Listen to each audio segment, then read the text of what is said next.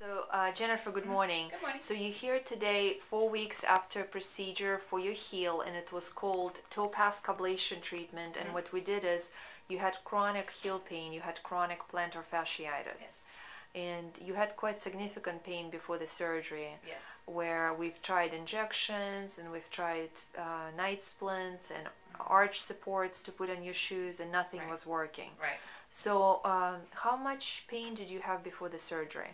I was in quite a lot of pain. The more I was on my feet, the more they hurt. We did physical therapy. I slept in the boot. I did like everything that we should have been doing, and it just wasn't getting better. Getting better.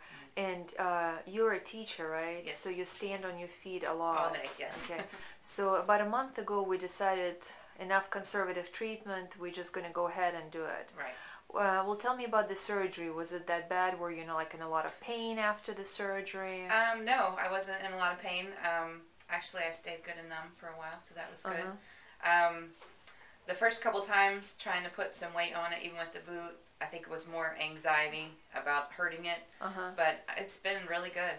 So comparison to how much pain you were in before the surgery, right now, how much pain are you in? Oh, it's worlds better than it was before the surgery. So would you say it's about 80% better? Yeah. 90% better? Probably closer to 90. And we're only 4 weeks out. Right. So really, I mean, they say you have to wait for 6 to 8 weeks for the Right. procedure to completely work. Right. Well, thank you so much for sharing your story with us.